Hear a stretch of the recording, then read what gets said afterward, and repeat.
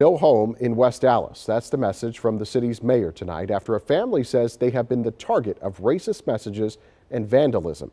They have contacted the FBI, and they also shared their story with Julia Fellow.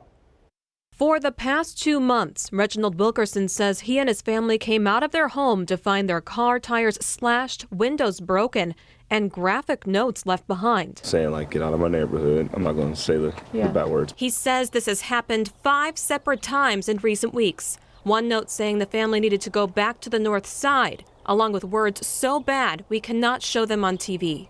Each time he has reported it to police. My daughter had to go to somewhere else. It's just sick to know somebody like watches you that much. Wilkerson says he contacted the FBI and turned those notes over to them to investigate this as a possible hate crime. Are they doing like analysis on the handwriting or anything? Yeah, so they actually took it to a different area for the FBI and actually started like doing some research trying to catch the guy's fingerprint or a girl's fingerprint, whoever it is. The FBI office in Milwaukee tells TMJ4 News more than 70 hate crimes have already been reported so far this year.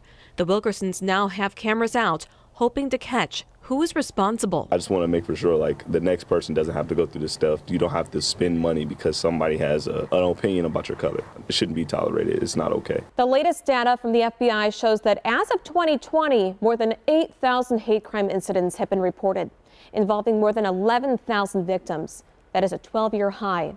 The FBI says that number is likely higher as many cases are never reported to them. Julia Fellow, TMJ4 News.